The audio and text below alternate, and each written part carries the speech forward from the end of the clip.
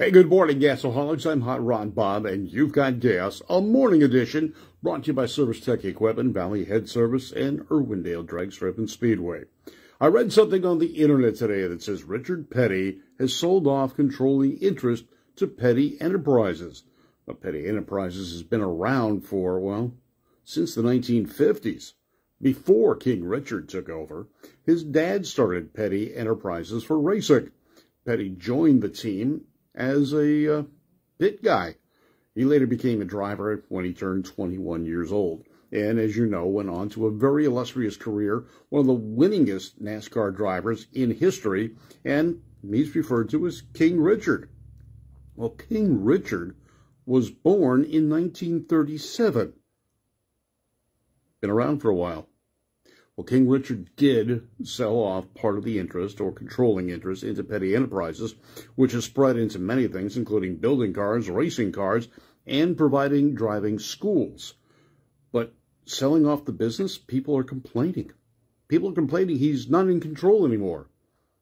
The guy's over 80 years old. Give him a break. Richard Petty has an illustrious career. He's won Daytona 7 different times. He's won over 200 NASCAR events. He even tried drag racing. Didn't do too well at that, but went back to NASCAR after NASCAR stopped the Hemi ban.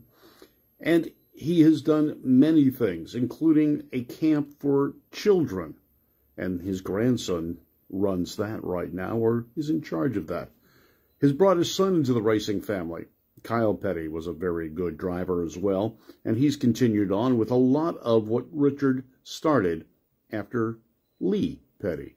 Now, Richard had a very strong career, and even when he won his first race, he really had a battle for it. Even though he won, maybe, his father protested that first race. Yeah, look it up. Lee Petty protested scoring, stating that Richard won the race. The race was overturned, the win was overturned, and given to Lee Petty. Wonder how that sat back at the house. Well, Richard Petty is a great guy. I got to meet him early on in my automotive career when I worked for Stock Car Magazine.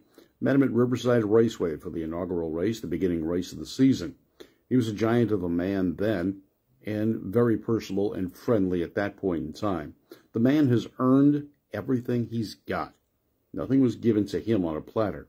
He had STP as a sponsor for decades, one of the longest sponsor runs in the history of NASCAR. And it's probably one of the only ones that the woke generation can't complain about, although they'd find a way to do it.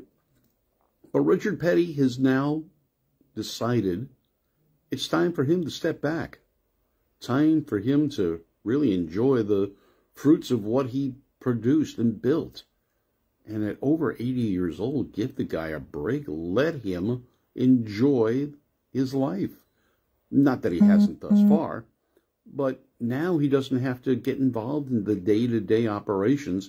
He doesn't have to be stressed with what's going on. Now, we've seen a lot of stress in the Petty racing community for a while now, but don't know how that's affected him. But what we can do is we can wish Richard Petty luck and a lot more years of life to enjoy.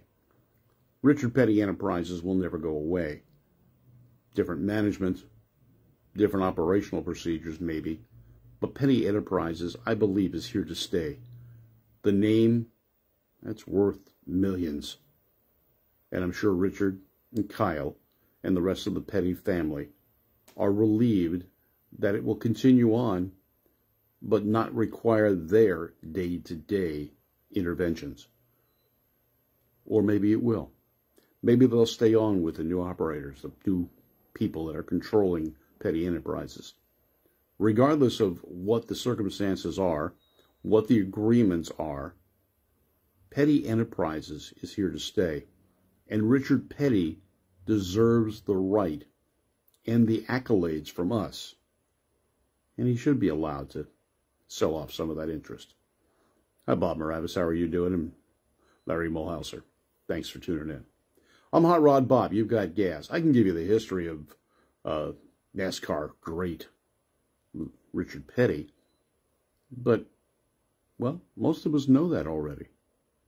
Richard Petty, King Richard, definitely the man to chase when he was racing NASCAR.